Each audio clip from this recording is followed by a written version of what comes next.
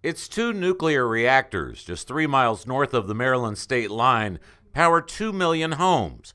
But for all of its benefits, the Peach Bottom Atomic Power Station comes with an inherent risk: the potential threat of radioactive contamination, which requires people within a 10-mile radius to have potassium iodide tablets on hand, which could block it from impacting their thyroids. Were you ever worried that you'd have to take them?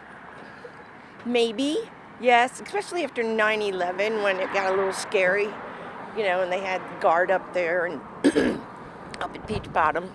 So, yeah, that's about it.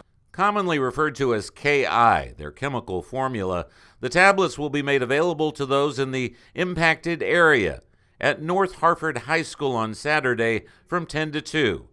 And people are instructed to dispose of their old stock in their household trash, not by flushing them down a toilet or sink. Even though there's never been an incident at the plant, health officials say they certainly draw plenty of telephone calls every time they advertise one of these distribution events. Yeah, I mean, we definitely get calls because there's a lot of the community members aren't unsure that we do this every 2 years, but this is a public health preparedness event that we do, and it's really just to make sure that we are prepared as a community if anything were to occur.